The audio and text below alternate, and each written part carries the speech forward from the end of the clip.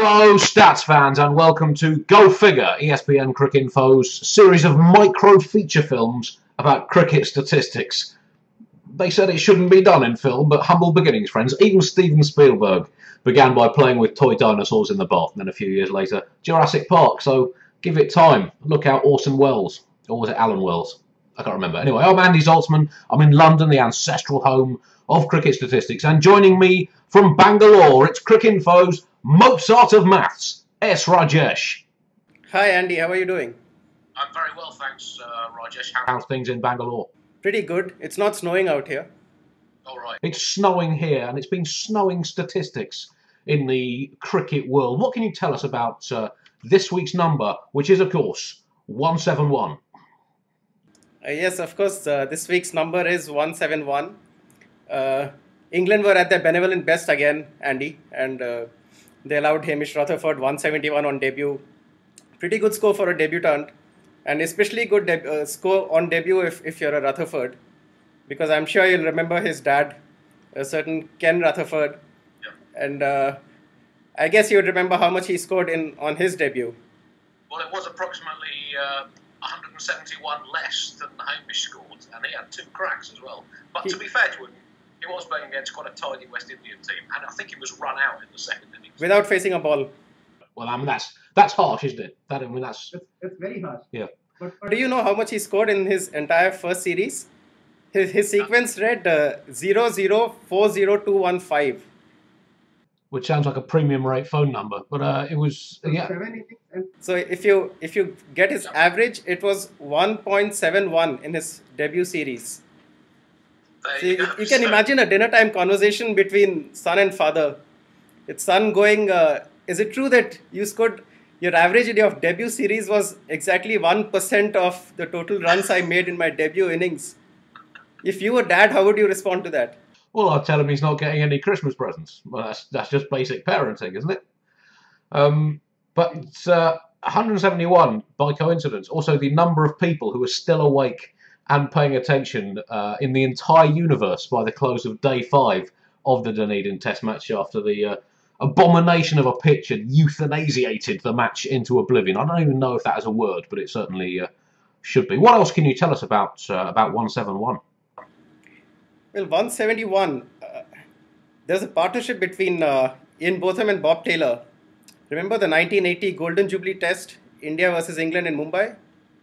Just a little before my time. I'm aware of it though. But I missed that. Yes, sadly. A little before my time as well. But you remember that big partnership when Botham and Taylor came together at 58 for 5, no less. Yeah. And they put on exactly 171. And do you know how they managed so many? It was because of Vishwanath's benevolence and his generosity. Right. When he had Bob Taylor, when he was given out and Vishy called him back, Botham went on to score 100, took 13 wickets in the match. And in fact, that score of 58 for 5 is the 3rd lowest score from which a 6-wicket partnership of 150 or more has been ever posted in tests. So that's good stat.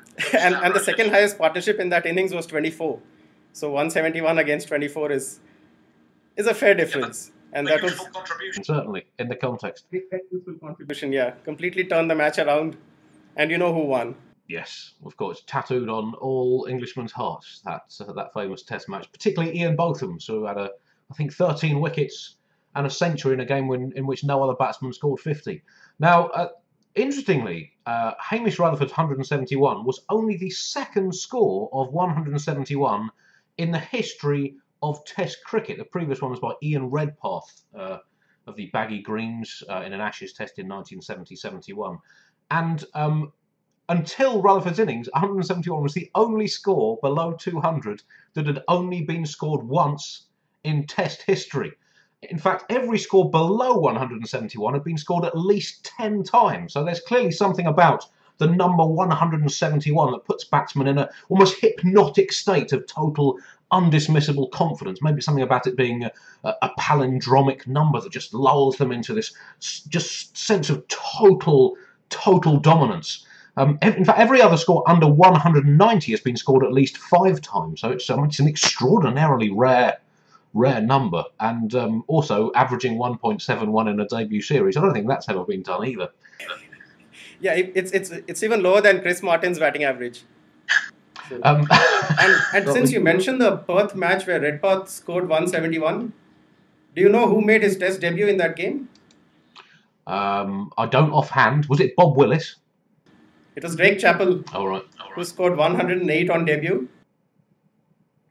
Good player. Which also adds up to 9, as does 171. I think that might be stretching the goal figure premise a little far. The lowest score only to have been scored once in a Test match is now 218, which Sanjay Manjrekar is the only man ever to score 218 in a Test. And the lowest Test score never to have been scored is 229. So there's a little piece of cricket history waiting for some ambitious, numerically obsessed batsman out there. I think Mohammad Ashraful will get that in the next Test.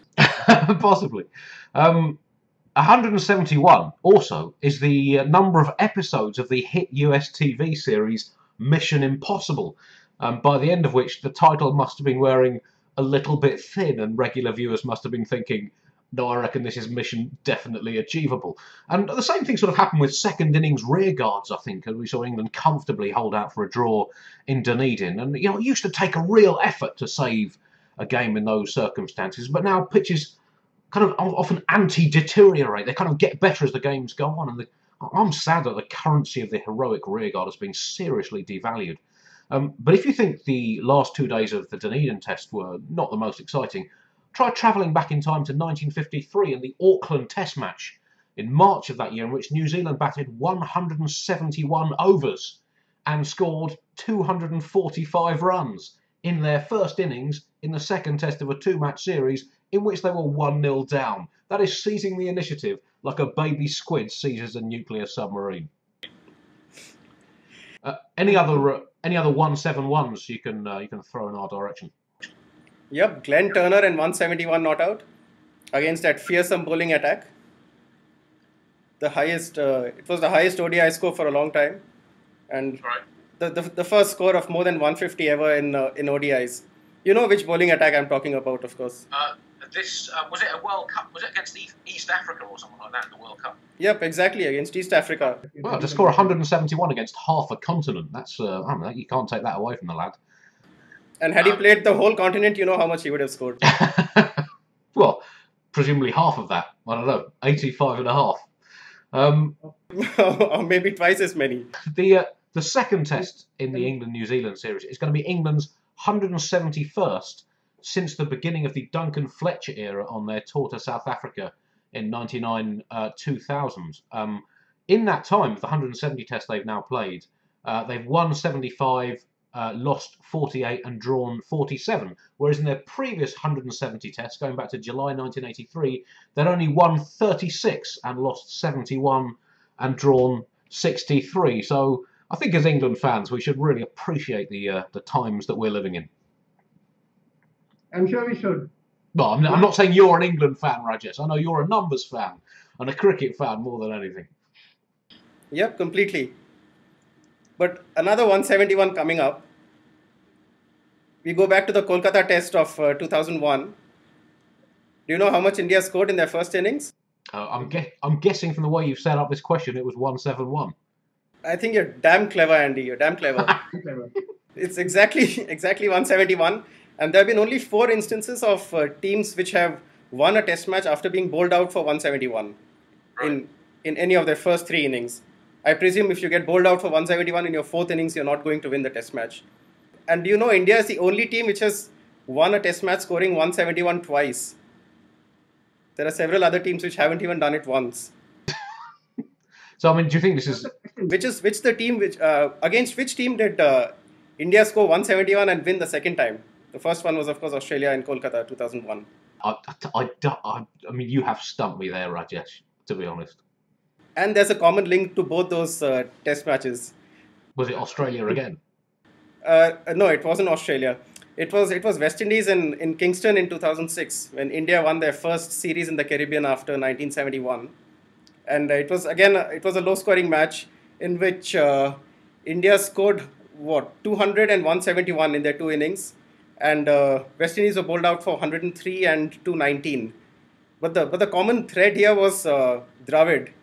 He scored 180 in that 2001 match, and here in Kingston again he scored more than 50 in both innings, 81 and 68.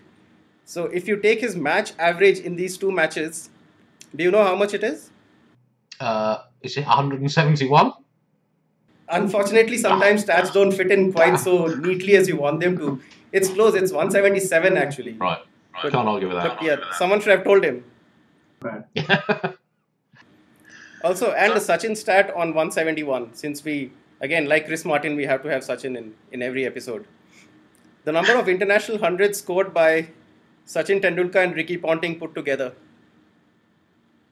171, 100 by Sachin and 71 by Ponting. Do you think it'll ever get beyond 171? I think perhaps Cook and Rutherford. Now back to the Sri Lanka-Bangladesh test that we just touched on very briefly earlier on. We're recording at the close of day 4 there. The match aggregate in the Gould test is 1,324 for 15 wickets, meaning that with a day to go and a draw almost completely certain, 171 is the number of shots of espresso that you'll probably need to make it through the final day's play without dropping off for a cheeky snooze.